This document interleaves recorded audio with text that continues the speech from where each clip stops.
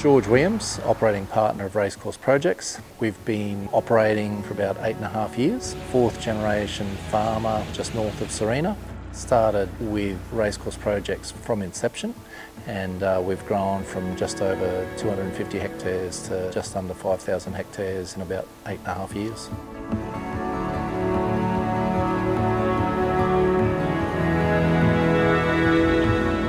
So we're a month into harvest, and we've got 4 harvesters running around, working 7 days a week. 8 years ago when we started with Racecourse Projects, we were really only getting GPS technology to drive us in straight lines. And I would say we've come a long way since we started down this technological road. The setup is absolutely critical, and that's really where this journey has started for us in terms of where we put our boundaries and being able to manage the business down beyond paddock level.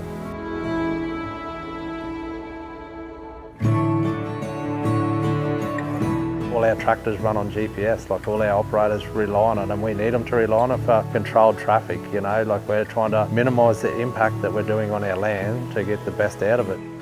We've been harvesting for nearly a month. We rely on all that data coming back out of the harvester for our fertiliser operations. We do a lot of variable rate fertiliser, so through the yield monitor and op centre, all the data coming back out of that lets us juggle each field by field, apply what we need to apply to each field, and we're trying to keep our costs to a minimum but our production to a maximum. The amount of machines we've got running around and the number of paddocks that we're in all hours of the day, that remote display access is critical to supporting guys on the ground, but also just that transfer of on-time information that allows us to manage whether it be harvesting or fertilising or spraying the next day. So that for me is where JD Link comes into its own.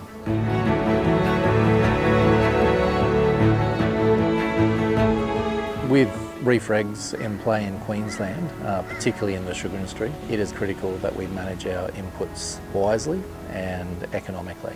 And so what the yield maps do is ensure that we're putting our inputs where we're going to get most bang for buck. We move directly from those yield maps and develop prescription maps from that. And last year alone, we saved over $65 a hectare in reduced nutrient alone.